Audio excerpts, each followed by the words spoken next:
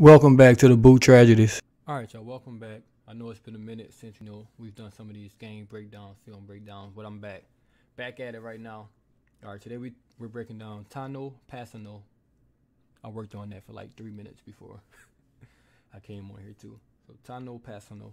Hopefully I pronounce his name all year if he makes some plays for us. But yeah, defensive end for the Chiefs. Didn't play as much. He played behind Okafor. And I'm drawing a blank by the other guy who came from Seattle, Frank Clark. So he didn't get to play, that much. But when he did, he played fairly well for him. So we'll check this game out against the Packers, who have two very good tackles, especially a left tackle, David, and I can't pronounce his last name, Bakhtiari or something like that, Bakhtiari. Yeah, good push from him on this play. You can probably see it better from this back angle, right here. Great push up the field against that right tackle. However, which I always say I hate, they only rush 3, so they got no pressure up the middle. End up giving up that first down. I hate rushing 3 guys, especially on 3rd and 4, and especially against Aaron Rodgers.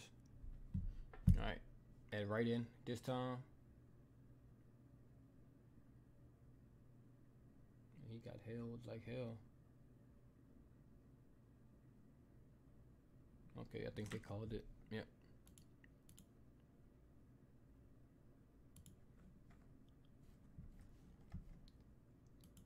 Run that back a little bit.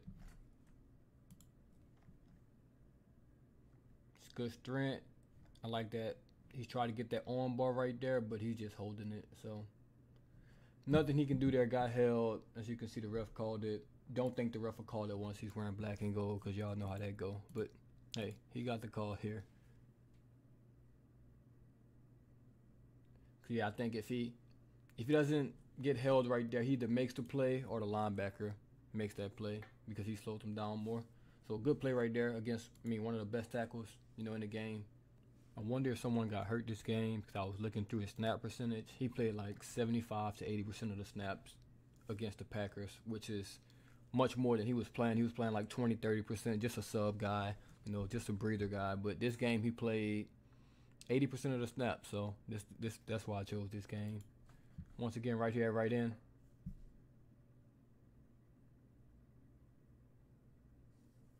Oh man, he plays this perfectly.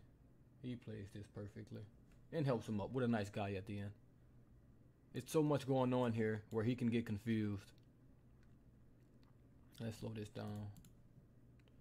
This is great. This is just doing your assignment, which I love. So obviously, let's pause that. We have this motion, the jet sweep coming, and I think that's Sorensen right here. That's his job. So as a defensive end, you don't worry about that. You don't jump outside to go to that. You let the guy who's supposed to handle that. So boom, he's not worried about that. He's still playing that dive, kind of looking in the backfield to see what's going on.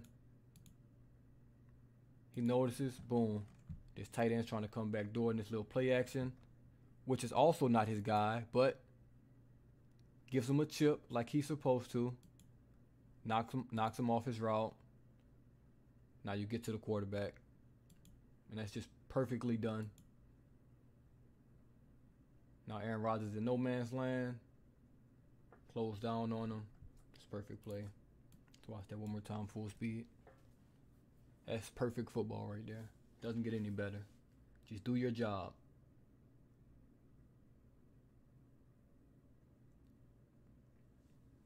Everything about that was perfect. Let's see if we can see something else on this angle. A lot of window dressing in this play.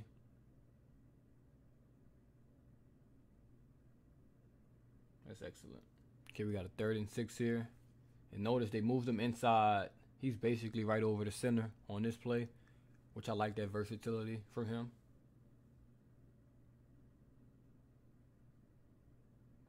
That's a good fire off the ball. He actually did outstanding on this play. Oh wait, we're not done.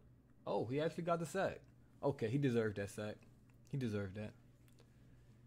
You can't really tell, but his defensive ends, they sold him out to dry. I don't know who these D ends are, but they definitely sold him out to dry here, because he gets excellent push up the middle.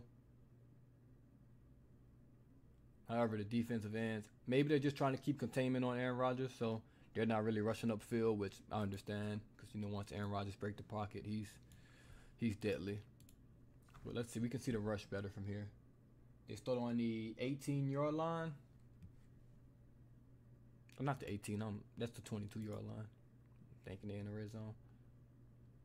They got on a 22-yard line from the snap, and within a second, I mean, look, he pushes the guy all the way back to the 15. So that's 7-8 yards deep in the pocket. So, like I said, if Aaron Rodgers actually got pressure from the outsides up here, he would have had to step up in the pocket, but it wasn't anywhere to step up because Kpassagnon, I mean, he got too much pressure up the middle. So that's a real good job by him. And he keeps fighting while Rodgers tried to extend the play, gets a sack. That's good football. Okay, first problem I've noticed, and obviously this is his first time, really playing a lot of snaps for the Chiefs. So the Packers don't really have film on him, but obviously, you know how they review the plays as you go back, So it's the second quarter now. And if you watch the first couple plays I put in here, look at this gap. He lines up every play too wide of a stance, in my opinion. I don't know if the Chiefs taught him that or that's just, what he feels. He's used to coming in on pass plays, so he's always in a pass set almost, ready to rush the passer. But that's way too big of a gap on a 1st and 10. And as you can see, the Packers probably started picking up on that, and they're just going to run right to the gap. I mean, it makes perfect sense. They've probably seen it on the little pictures they take, and it's like, all right, well, you line up that far, we'll just make this easy. And that's a 1st and 10. They get 8 yards on that play. They'll take that 100 times out of 100. So, yeah, you can definitely see it from this. Like, look at the difference from, this left side to the right side. It's a huge, huge gap right here. I know they're filling it with the linebackers, but those big boys getting downhill, it's never going to work. So, yeah, small problem. Easy, very obviously easily fixed. You just scoot your ass over a little bit. But, yeah. Okay, this right here is the end of the half. Obviously, you see the Chiefs prevent. Everybody's deep. So, obviously, it's 3 seconds left. They can get a Hail Mary off, and Aaron Rodgers can definitely get it to the end zone from, 55, 60 yards out. So, still have to take this play serious.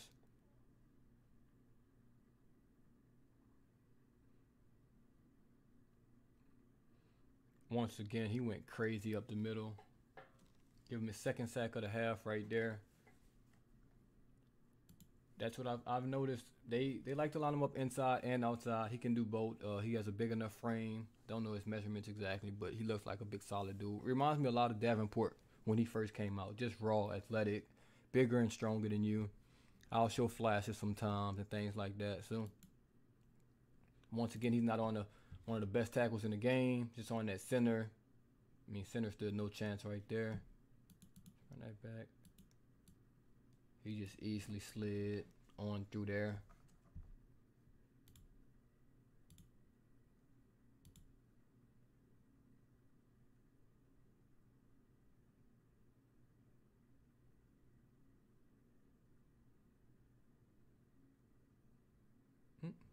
Another sack on the board in the half.